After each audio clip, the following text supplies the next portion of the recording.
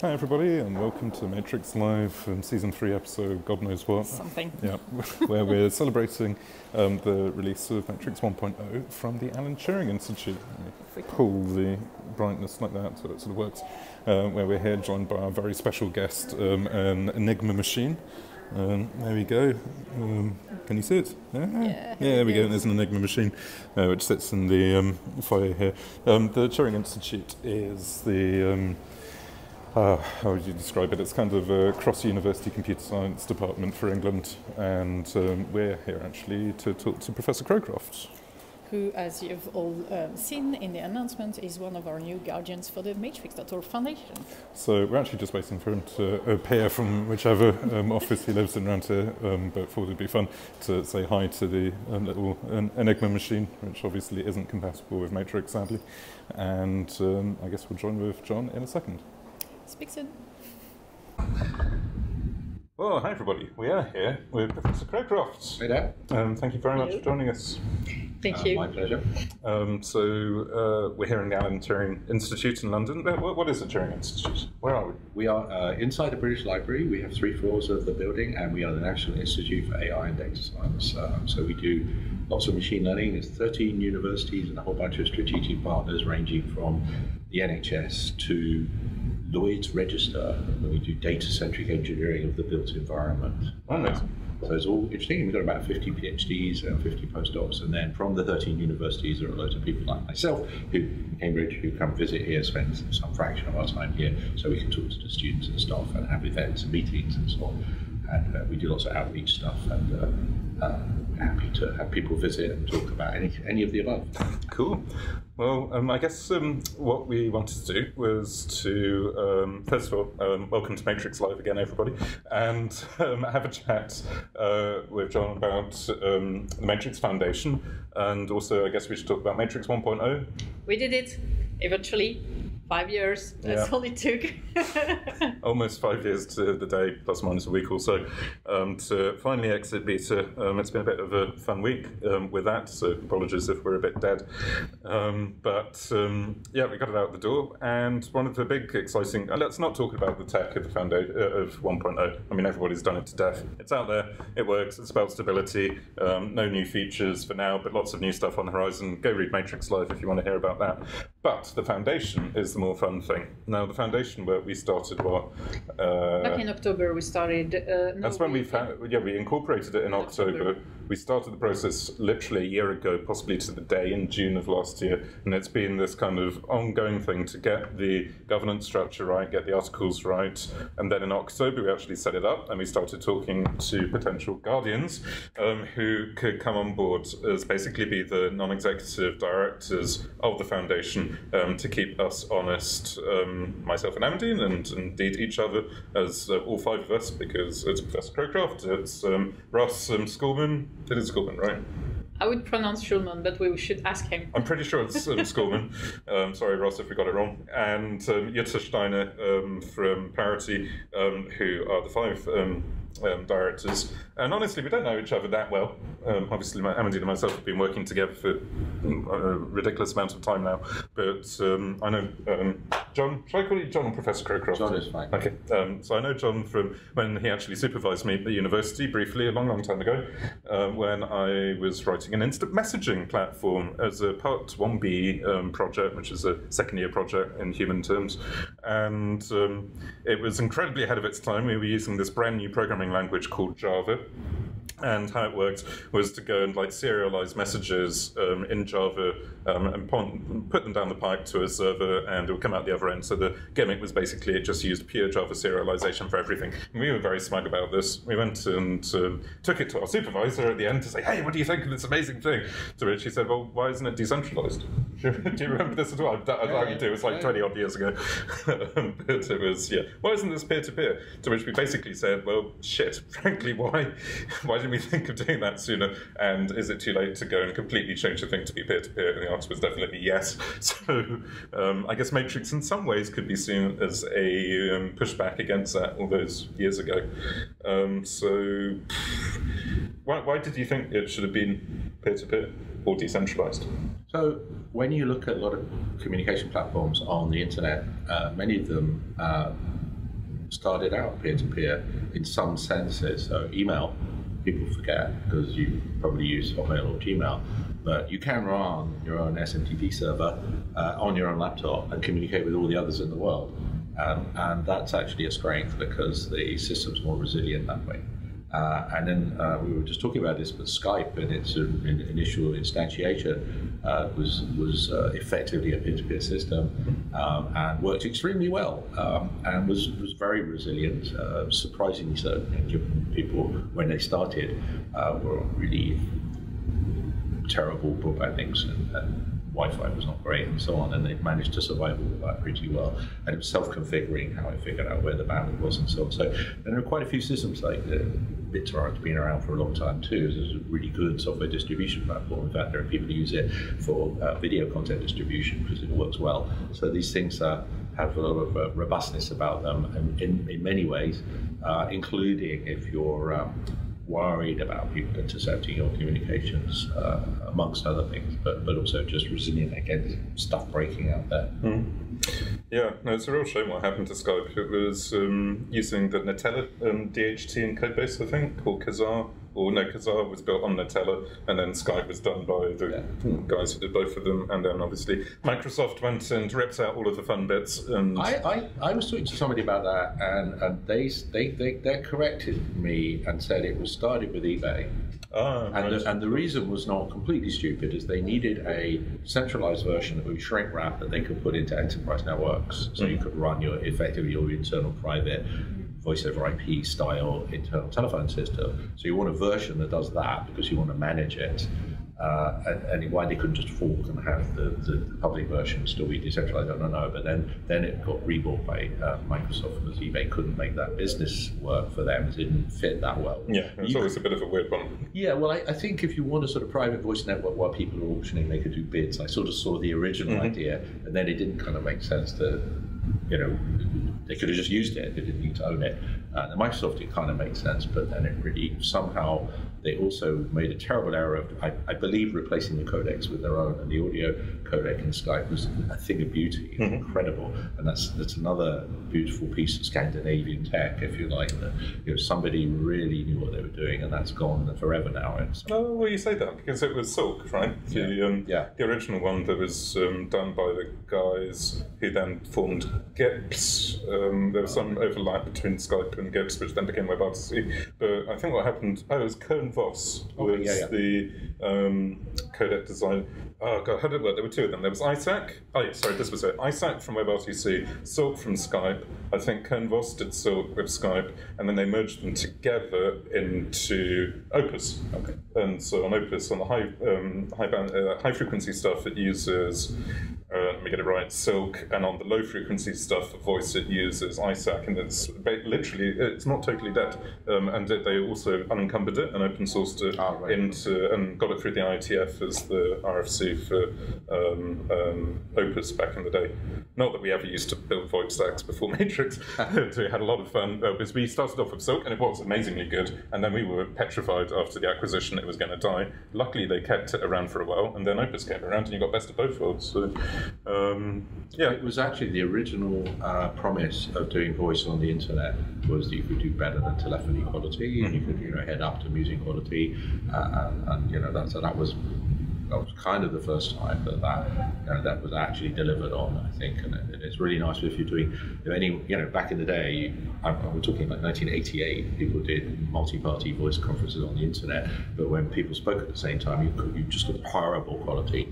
People using kind of ADPCM and ridiculous things. I mean, which was just because all you had, all the CPU performances that we could cope with without a lot of clever work. And then everyone knew this was the direction of travel, though, or the right direction of travel.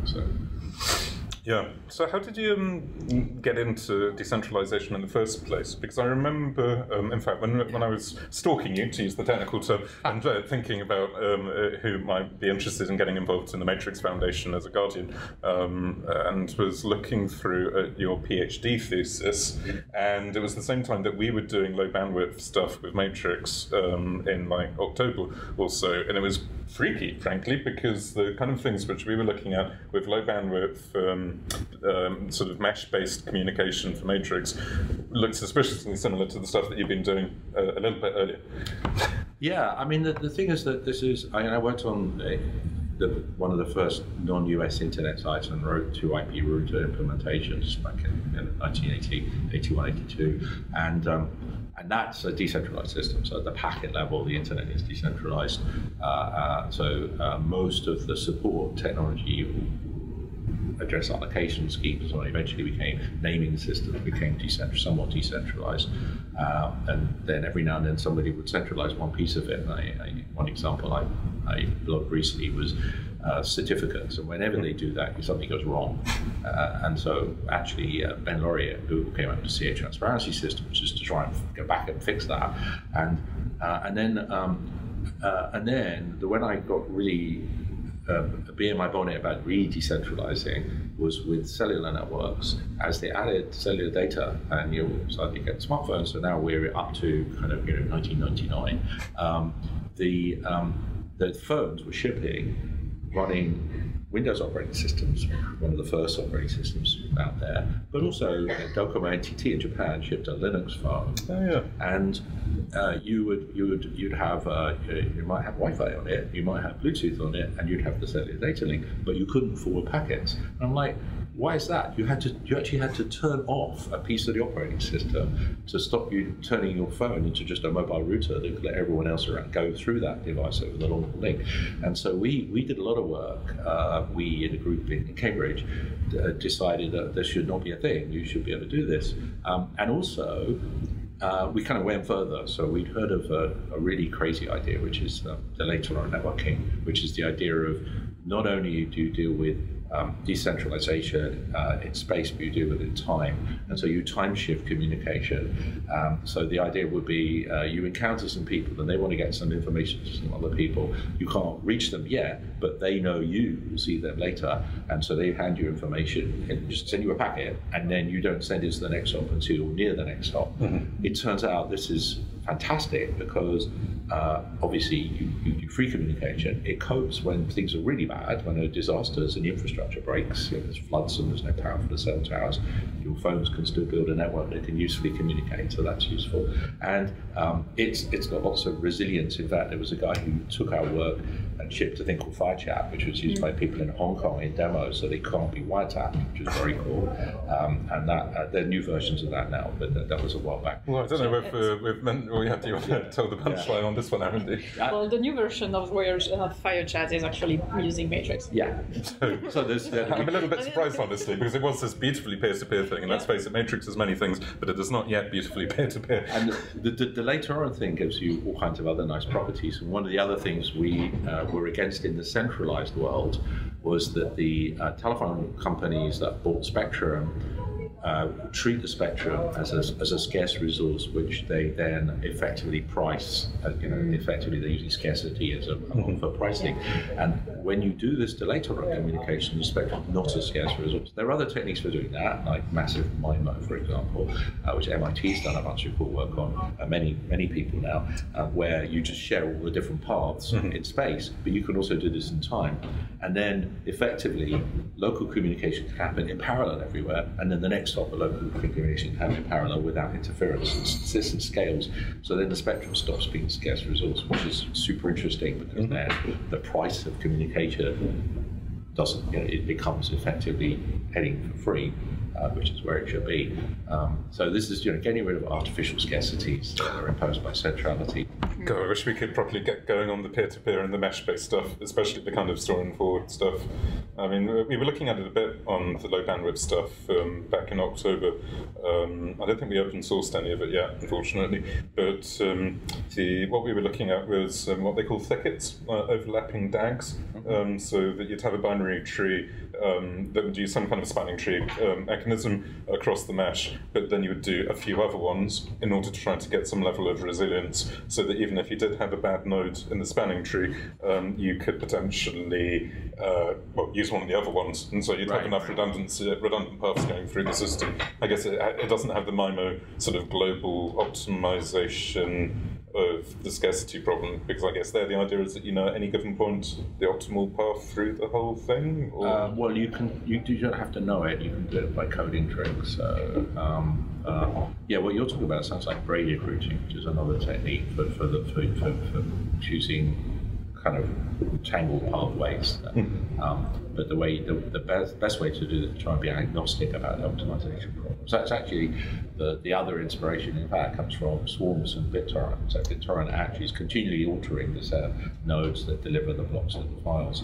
And it's a very nice math result from stats department in Cambridge and a guys at Microsoft, PGKey, that showed that is the optimal bandwidth allocation, but it's all done by local decisions, which is really nice. So you can do the same trick. Essentially, what you're doing is you're locally choosing the power level to communicate with people in the next hop, and that reduces your interference with people in the second, third hop.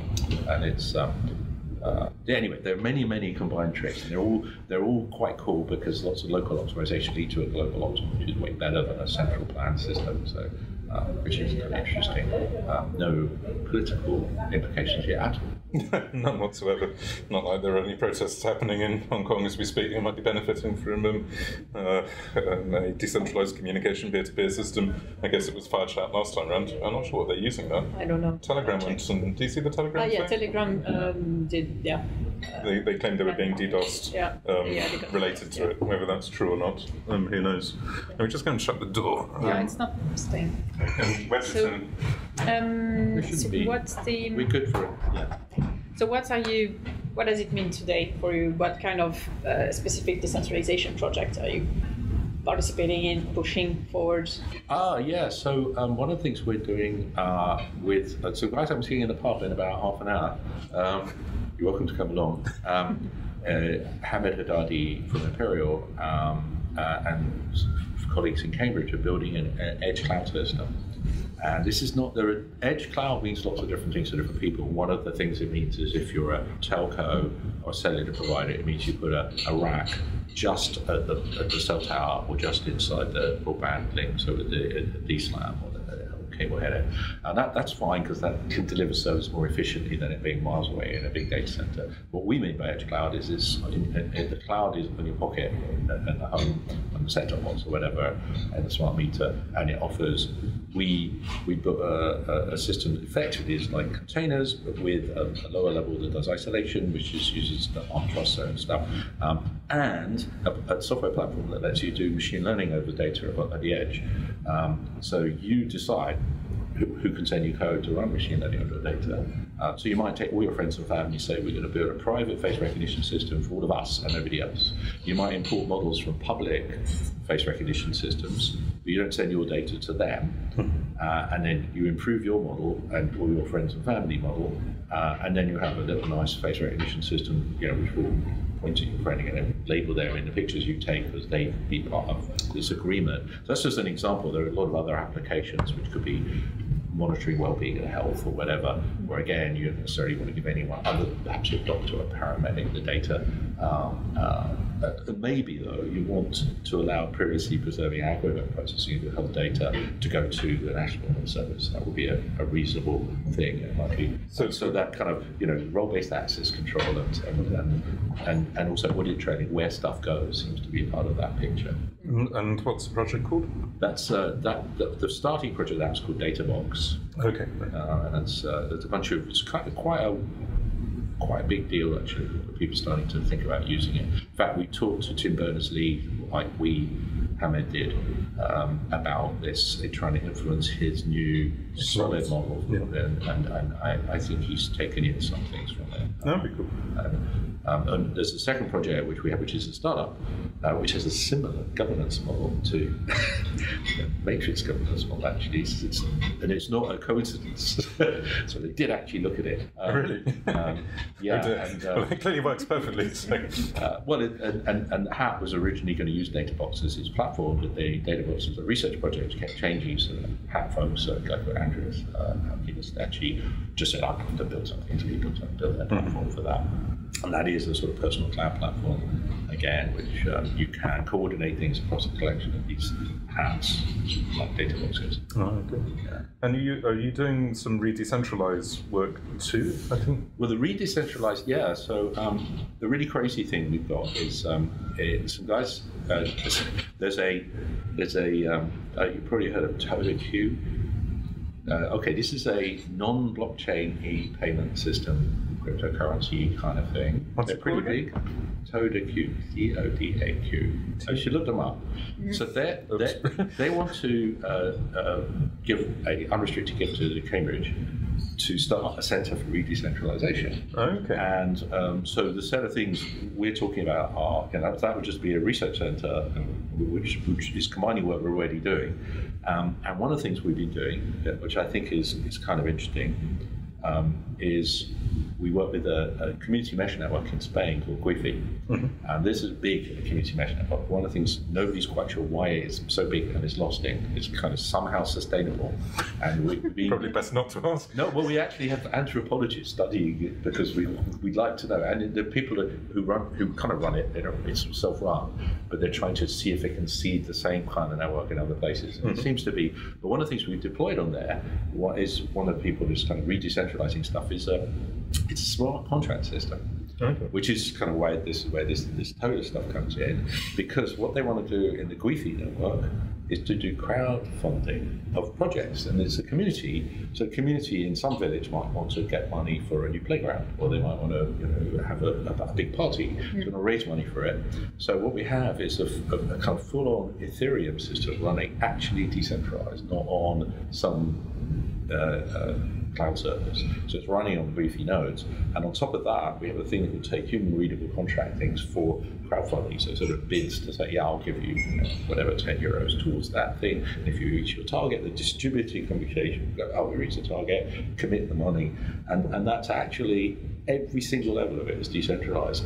We can even go as far as say some of the nodes are solar powered, so they don't even depend on electricity grid. Awesome. So that's kind of really kind of fulfilling the whole promise, because it's if you can build a thing like that. Yeah. The experiment at the moment is seeing if the community, the society, people are okay with the contract system on that, if they like that, because you can change the contract obviously, so that they can see what they can write their own and so on. Imagine the tax implications could be quite beneficial potentially in terms of transferring stuff around by smart contract.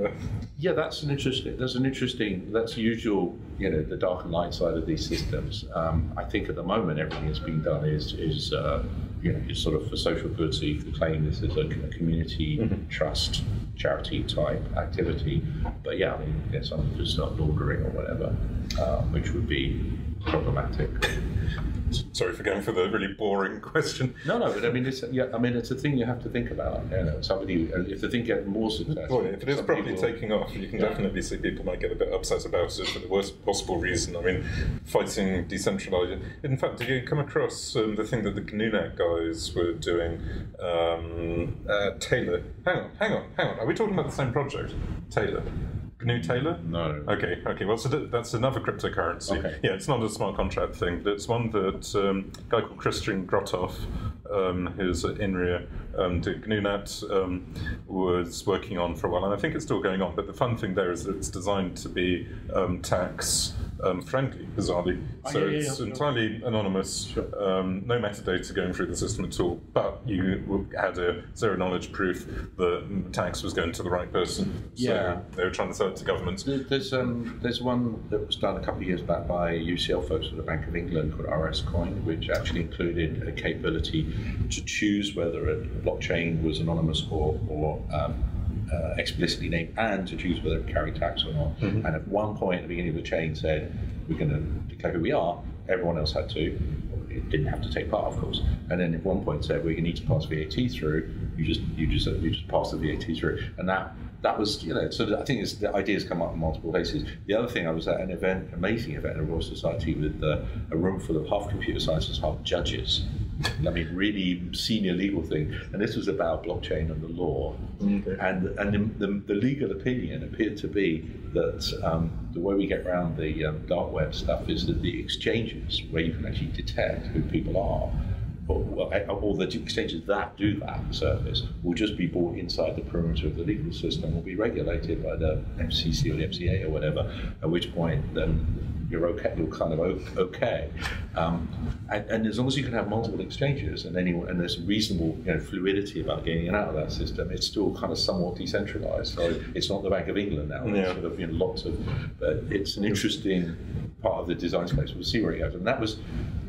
These people were very, very clueful. It's very scary when you see senior judges, people writing papers with UN people, talking to banks from multiple countries and regulators from multiple countries. So I have a suspicion that they're not, thinking in a vacuum. Well, where they talked about stuff, they knew a lot of tech detail.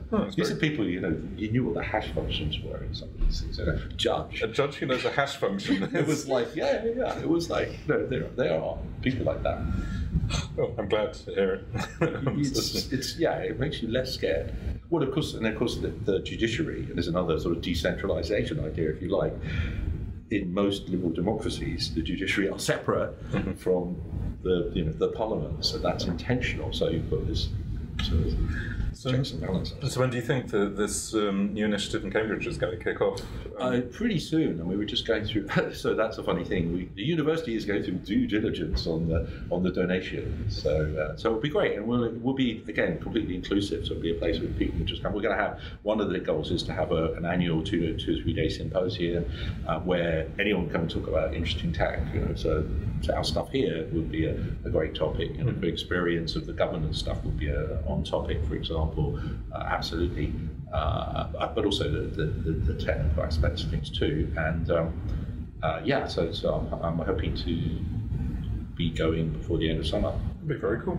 And it's going to be embedded in the computer lab, or that's the initial goal. Yeah. That's just we have the nice thing. The department has a history of doing that with multiple organisations like that. So we have one with Camel Labs. It's another example. Actually, it's a UK mobile that one of my colleagues runs, which is also like that. So it's a sort of institution within the institution thing that works okay. We have an intellectual property model, which is arisen to an intellectual property model.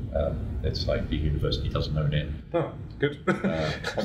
That's unique. I think Cambridge is possibly the only place where that is the case. So it makes life a lot easier for this kind of thing. So so who is owning? It's just the people who.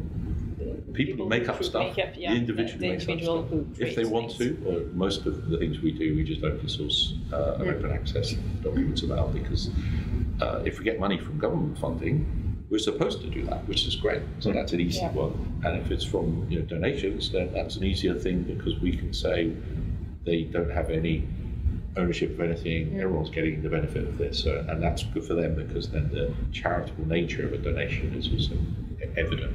Well, and if there's scope for us to come along and talk about the path of Matrix, then obviously any excuse to go back to Cambridge and try to spread the word. And it's crazy actually that when we began this, I guess now 5 years ago, people thought we were completely nuts for talking about decentralization, as in people just didn't get it at all. Like WhatsApp is in the ascendant, hasn't been sold yet, and the coolest things is this new thing called Slack and this new thing called Telegram, and now here we are, and you've got like dedicated decentralization units springing up in universities, being incubated. That's cool. I think it's a wild coincidence, perhaps. We were ahead of the curve, but that's I think you were. I mean, I think about when we started Databox and Hat. This is after you guys were going. So I think that's Well, it's nice that the pendulum is swinging back that way. And in terms of the guardianship on the foundation, I guess we're just finding our feet after having finally announced things. I guess we legally finalised it in mid-May, but then only obviously announced it properly a few days ago. But no dramas yet so far. We've obviously got privacy concerns being raised by Max last night, which we were talking through in the Guardian's room, and gone and sort of fed back there, well, hopefully on behalf of everybody. And yeah, we'll be interested to see where things go. And thank you, by the way, on behalf of the community and the whole Matrix project for spending some time. If you haven't got the message, Jon is ridiculously busy working both here and in Cambridge, as well as doing a gazillion different projects and companies. So we're genuinely honoured and privileged that he's had time to go and work on Matrix with us. So well, thank you. not at all. I mean, it's actually a perfect fit for the stuff I do, like we were saying. So it's not, in a way, it's kind of, it's not even complementary, and it's going to be consistent and aligned. So that's all good. Yeah, and I think we did. Like in the 90s, I was part of the Internet Architecture Board, which was effectively for 6 years. I was on this thing, which was the governance of the ITF. Right. So we would. There's a sort of. It's a bit hierarchical, rather, but actually the way you got onto the IESG or the IAB or ISOP or whatever was just a popular vote kind of system. So it was not there was a president at the top or whatever. But the IAB was kind of looking after how process happens a lot. So and people used to come and study us. We were kind of like looked at like anthropologists going, oh, actually more like zoologists. If you ever go to an ITF meeting, it is the zoo. It really is. Everybody humming away. Yeah, exactly. And all those mechanisms which were deployed there, I don't think they were invented there. A lot of them come from other places, but they that hum thing, Occupy used that. The ITF was doing it 20 years before. And it's a super interesting consensus mechanism. It was not meant to be, votes. It was Rough consensus. Very much, running working code. Right, yeah. And it was, and my favourite, I think, when almost last ITF meeting, I was sitting in a bar, and we'd had a meeting of a multi-class protocol group, doesn't matter what the details were, and there was a guy from Cisco, somebody from Juniper, and somebody worked on FreeBSD, and they all logged into their code bases, and we were discussing where the meeting had gone with this particular protocol. So they all made changes, and they all had test beds, and they all ran the tests, and they did it working, and then we said, okay, the next morning in the meeting we'll be able to say, yeah, this is all okay, we have code, we have 2 commercial implementations, 1 open source one. You can look at the open source one, and here's the new version of the document. And people can agree, it was go to last call or whatever, and it'll be okay. And that's a really powerful process. Yeah, really cool. We're just doing a similar thing. I don't go to the meeting much anymore unless they're nearby. But there's one going on Internet of Things protocols, where I'm working with a Spanish guy on profiling very small TCP implementations that fit tiny devices, because you only have like a couple of kbytes to fit your entire IoT control plane in, and so that's kind of fun, and just it's kind of weird because it's revisiting stuff I worked on 30 years ago. TCP just won't die anytime soon. Yeah, no, well, and taking loads of bits out, it's really funny. It's like, no, you don't need that. It's like, you don't need that bit. You don't need that bit. And then we had to invent a new bit in the TCP header, because it turned out there was a bit of the protocol that wouldn't work efficiently in a very low powered radio device unless you could do some other things. So now that's serious. That is to ask for approval from somebody. Can you have that bit? Well, to think how it would be to get an addendum to RFC or whatever TCP is. 791, maybe? Yeah, something like that. Yeah, anyway, yeah. 791? Well, it won't be a change in there. It'll be because the fields are in the header anyway. They're just unassigned. So IANA, Internet Assigned Number Authority, will go, assuming IAB, ISG, and everyone sign off on that, and they may say no, because they may say maybe going to destroy an entire class of Cisco routers somewhere and we're using it for some proprietary purpose. Right? Usually, what happens, this is why decentralization is good. Usually, what happens is somebody read the spec 20 years ago and has some kind of incredibly naive firewall that says anything that is not defined is evil, because it must be using it for filtrating data or some other. Potentially could be, but so then you can't change any of your protocols, because there's a single true internet. That's the way things work. So maybe one day we'll get humming and everything on the Matrix.org Foundation. That was one of the questions that came up on Hacker News actually on the big 1.0 announcement, was somebody saying, why is this not flatter hierarchy? Why have you got this, these 12 people between the 5 Guardians and the 7 or 8 spec team who define the whole protocol? I mean, I'm trying to justify how obviously we've got the spec process thing where people can propose whatever they like, and then the spec guys sign off on it. If the spec team goes rogue and goes evil, then enter Professor Crowcroft to save the day and get rid of the people who are evil, etc. I mean, it is a bit hierarchical, but yes, I guess the answer to that is to start doing the kind of Occupy hand motions or the IETF humming and all that sort of thing. Yeah, I have a slightly different. I mean, it's not contradictory to that, or a different answer, which is you start in a small society and you have a direct relationship between all the people, so you have trust relationship. Even if you don't like people, you have trust in the sense you know how they're going to behave in this situation. Understanding makes a better way of putting it in the general English meaning of we have an understanding. But as you grow the number of people who have concern, you need to then invoke more complicated processes, and so hence democracies and consensus-seeking mechanism and so on. Then we get into the blockchain governance stuff of all the different incentive mechanisms, people like Aragon and those guys doing proper things. So it's a long time until we get there. Yeah, probably. And the audio crashed. Sorry about that, everyone. But we're also out of time. The pub's calling, at least for you. We've got to go and talk to Cisco and see whether we're going to be using MLS, their new end-to-end encryption stuff in Matrix. Yeah. In fact, that was why I was at IETF 101 to talk to those guys. So we're going to sync up with them in a few minutes. But thank you very much, Jon, for letting us invade the Turing Institute and taking the time to have a chat. And looking forward again. Yeah, thank you again for your time. No, it's all super interesting. Sorry, Amandine, we've all been geeking out completely and utterly on this. Oh, it's always interesting. So there's a guy in Cambridge who made a lot of money building a crypto accelerator, which he sold to Cisco. Okay. I'm trying to think who he is. That rings a bell. Like his Silencey. He might actually be an angel investor type person these days. I will dig out the link. And Neil knows him. And Neil Manapelli is going on with it. He does a couple of stuff. So if you do, we should have a conversation about that sometime. Yeah, no, that would be awesome. He's a really nice guy. Anyway, yeah. Cool. Well, thanks, Jon. Great. Not at all. Thank you. And thanks everybody for watching. See you soon. Bye. Bye.